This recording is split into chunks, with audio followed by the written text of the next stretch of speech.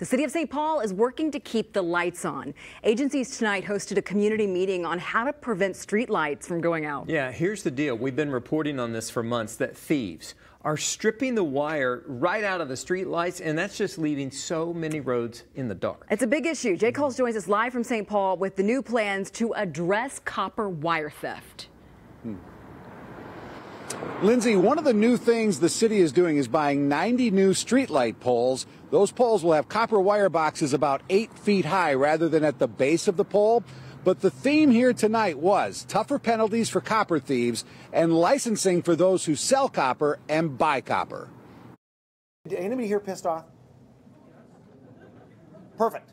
I don't like to see people pissed off, but I'm super glad to harness that energy. Nearly 100 people told city leaders, including Mayor Melvin Carter, more has to be done about vanishing copper from streetlights. And even on our street, when we go down Rice Street, half of the lights on one side of the street were on and the other half were off. Brenda Burnside is one of those concerned. That's when I got to thinking about it, and I was like, yeah, because everybody feels safer when there's some light, when you can see what's going on. Others calling for stronger penalties. Are there consequences for the people buying the copper? St. Paul Police Chief Axel Henry says putting the full weight of the law on copper thieves is paramount.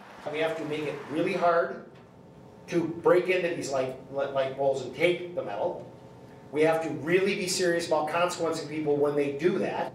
And Mayor Carter says state lawmakers are working on a bill at the Capitol to do just that. We know that keeping our communities lit, keeping our lake lit, keeping our sidewalks and our areas lit is critical to helping to reduce the likelihood of opportunities for crime in the first place. St. Paul says 30 copper thieves have been recently arrested. Ramsey County Attorney John Choi tells me elevating penalties and requiring licenses for those who buy and sell copper will be helpful. Maybe there's a way to carve out a theft statute that might have some enhanced penalties, recognizing that when you're stealing this type of stuff, it impacts too many people.